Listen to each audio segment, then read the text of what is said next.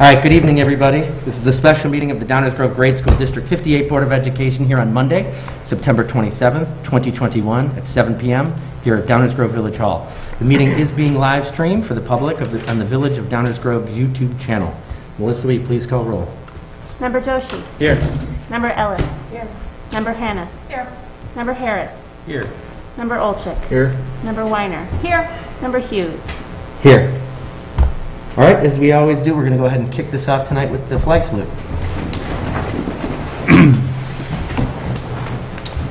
I pledge allegiance to the flag of the United States of America and to the republic for which it stands, one nation, under God, indivisible, with liberty and justice for all.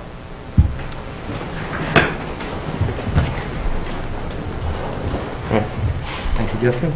All right, this is now an opportunity for the members of the audience to share public comment with the board, but it is not intended to be a time for members of the public to engage in a dialogue with the board. Issues raised during public comment tonight may be added to future agendas or addressed by administrative staff as appropriate. I only have 2 cards tonight.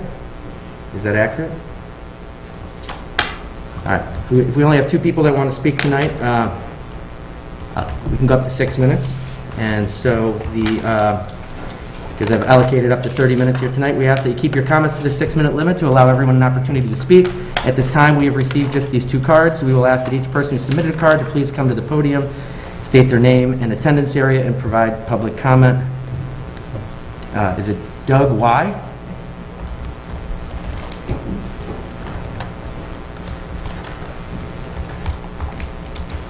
So I've never gotten involved in politics whatsoever in anywhere I've lived. I've never really seen the need, never really seen desire to. But when I started hearing about Longfellow and what they were going to do to that beautiful open space and turn it into McMansions, I decided to get involved. I worked with my neighbors, worked with my friends, we started to push. Unfortunately, every time we said something, it was, well, the committee's already said so. We've already had this committee, they've already approved it. Well, I don't have any kids in any schools, but I live next to that building. So where was I supposed to know when that public comment was ready to go? When I should have stood up. If you weren't on the D58 newsletter, you had no idea what was going on. I've learned from the Facebook, and I learned from nextdoor.com what was going on. As soon as I got involved, it was too late. I started looking at the numbers, looking at everything else going on. Being an accountant as a background, the numbers started looking fishy, everything started looking a little off, and then I started saying, well, wait, let's have a conversation about this. And nothing. No responses, dead silence, nothing. I'm here to say what we're doing is bad small-town politics. It is the worst kind of politics. We elected you, and we will vote you out. There are hundreds of signs around Downers Grove.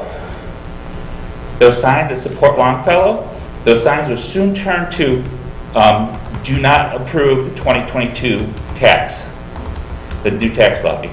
So that tax levy that you've had, or that you're planning for 2022, the Longfellow groups and all the different loosely groups, because it's not just 1 group or 2 groups, there's about 3 different groups that are involved. We'll turn our attention to getting our neighbors and friends to vote no on the 2022 tax increase. You may have sold Longfellow, but you will not get that tax raise next year in 2022. A little short-sighted. Thank you. Thank you. Thank you. All right, Julia.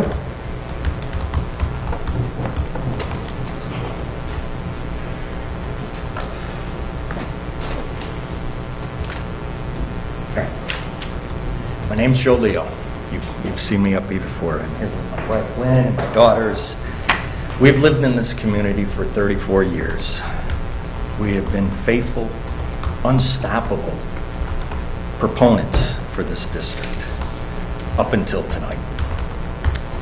Lynn, while our kids were in school, was active at the school, in the PTA, was PTA president, countless volunteer on every committee out there. I have been a volunteer for this district for over 20 years, starting with the legislative committee. I was part of the committee that started the foundation. I filed the foundation not-for-profit application. To this day, I've been filing the annual tax return for the foundation. All volunteer work. I'm having a hell of a time reconciling how I go forward volunteering and assisting a district that just doesn't listen. Oh, and by the way, I was on the board. I was board president.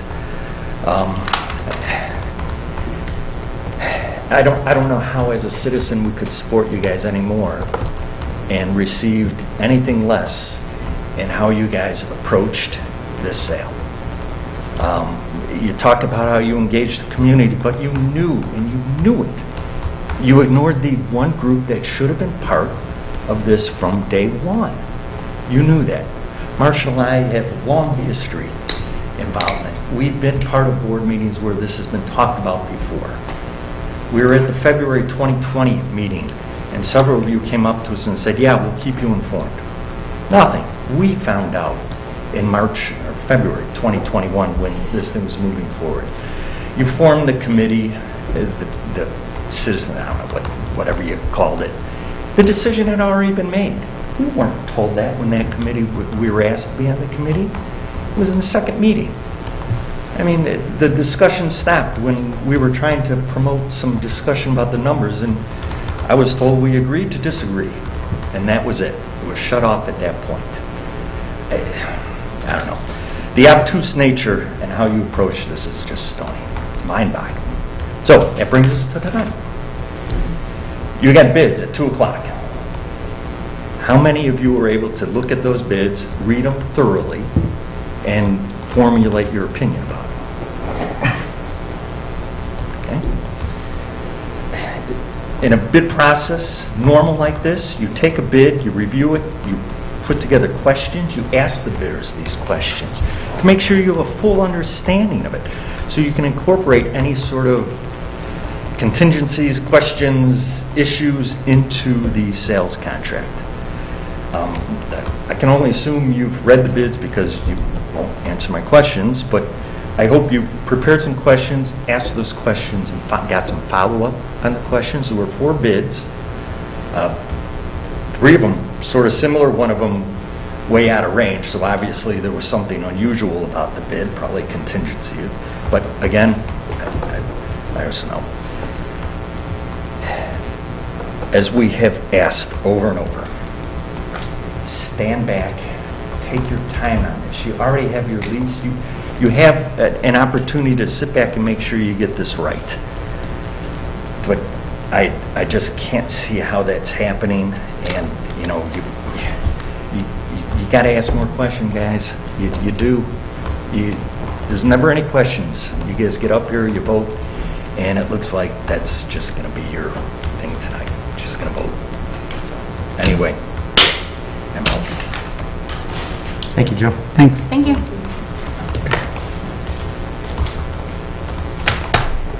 Any other comments? Okay.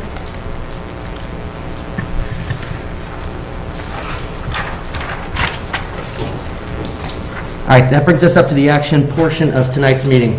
Up first is the award of a contract for the sale of Longfellow School. Is there a motion to award the contract for the sale of Longfellow School to McNaughton Development, Inc. for the amount of $4,155,000? So moved. Second. All right, any discussion? I think we want to, I don't know, Todd, you want to walk us through a couple of, some of the final steps here that we've been going through? Yes, good evening. I'll just quickly go through the process in how we have put out information on the bid piece. We have, as the board is aware, you know, the property had put out to, the board had approved the resolution over the summer with a higher number. That did not receive any responsive bids. The board then approved similar resolution with a smaller number of $3 million at the August meeting, with this date as the date to approve that process. In that time, we have gone through and made sure we have put out all the information we could find, ascertain, work on for that property. You know, we took in some of the input from what we called builders and prospective developers as to what information they needed on the previous one, demolition of property, asbestos reports, such. We put all of that out there. We had an Alta survey out there as well. The village had come to us and said they were getting a lot of questions from potential developers on the property, and they proposed a format that they would tell developers as they approach the village to send us the questions. We would then send them to the village. We would then take those responses, and we would put them back out on our website in the same spot where all of the resolution, the information was. We have done that for the last several weeks, and I believe the last posting was Thursday, that we even had some follow-up questions from earlier questions, including the questions from the developer that had the high bid that was submitted today. We have, that has worked very well, I think, because it's made sure that everyone who's interested in that process has kept to that site, and we've been very careful to make sure everyone received that information at the same time and updating as quickly as we could. The village has been extremely helpful in turning around and responding to those questions as quickly as possible within a day or so, and so we appreciate all their efforts. That resulted in 4 proposals or 4 bids that we received today at 2 o'clock. Obviously, the highest amount, we sent that for review, for legal review, and that came back, and thus you have the recommendation from us based on that process. And with that, are there any questions? Any specific questions for Todd, for Kevin? Yeah, I'll ask a question. As you look through the bids, anything particular about the one that was the highest bid that gives you any pause or concerns about the process going forward and being able to complete the sale? We, with any bid, obviously, you know, when you have that winning bid, whether it's a purchase service or in this case, someone who's purchasing, you want, you know, we quickly, you know, the person did not leave the room. We asked them, you know, have you gone through everything? What is, you know, where are you at with the review? You know, we felt good in the sense that this is a firm that has asked questions and then asked follow-up questions through that Q&A process that I've noted out. Because in that, I mean, there's a lot of it that's development based with how the city or the village is going to adjust and deal with things that is not necessarily involvement to us, but what that development piece is. And so, you know, they, and the other piece was one of the potential bidders had pointed out to us, our quote for demolition did not include infill and seed. That has an additional cost. And, you know, my question is, are you aware that our quote in there, you know, doesn't have those things? And, you know, yes, they were, and this is a large company. You know, we felt good because, one, it's a known developer, a larger firm, and they have been engaged in this process. It wasn't someone we had never heard of until today, which we would have given pause and concern. And they were aware of what our quote was, and they had one of their demolition people on site to inspect the property and go through the building. As we made that aware, you know, developers aware that that was a possibility for any of them if they so wished. And many of them took us up on that, and you know, we had people coming in and looking through. So they were comfortable with their bid compared, you know, where they're at, and with the work that they have done to date, and all of the information that we've provided. We've worked to provide as much or more information, understanding, and trying to eliminate those questions after having gone through that first process over the summer. and taken feedback from firms as to what they were looking for. So that's what gives us, the process and making sure that we've given out that information, makes us comfortable with the recommendation. I think to piggyback off of that too, one of the other things that we felt comfortable with, and speaking with the village this afternoon after we received the bid, this is a builder who's currently building on a large scale in Downers Grove, off of 55th Street by Jefferson, in the Hillcrest neighborhood, Jefferson and Burbank. They currently have a subdivision of 10 lots that they're building on, and so similar project, on the south side of town is occurring now. We asked the village, are you experiencing difficulty? Are they meeting their deadlines? Are they adhering to everything? And the village reported all positive things to say about this particular building. Thank you. That was going to be my question, if there was if they worked in this area. Yeah. So they have a current project right now. They have a current project right now called Copperleaf in southern Downers Grove. I drove by there today. Yeah, and actually on their website they have a lot of their recent developments outlined. One of the things we did do after the last bid was we went through and did some just quick web searching, and then reached out to any builders and that may have missed the newspaper postings of the property, to expand that out. And they were one that we contacted, certainly because they were building in Downers Grove. So that was the other focus, is we wanted someone who was familiar with the village in the area. Great. Did you receive any interest in bidders outside builders? As you know, one of my items was to remove from the resolution a requirement that it be residential builder. We Did received... you receive anything in the Q&A that was for the bid itself, interested bidders? We would send it up to, people know there's updates. Kensington School, which is the preschool, the brick preschools, they had several times called and asked and had interest in the property. However, that would require zoning change, and we explained that that was not something we were, Right, we're not landing. if they wanted to purchase at, and put a bid in and then work that process, that was up to them, but it was not something that we were interested in. To my knowledge, they are the only non-residential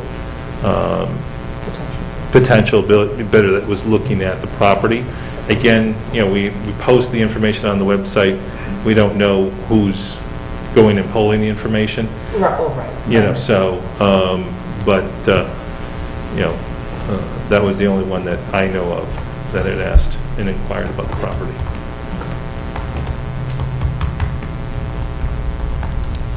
Thank you. Okay. Melissa, please call roll. Member Weiner. Aye. Member Doshi. Aye. Member Ellis. Aye. Member Hannis. Aye. Member Harris. Aye. Member Olchek. Aye.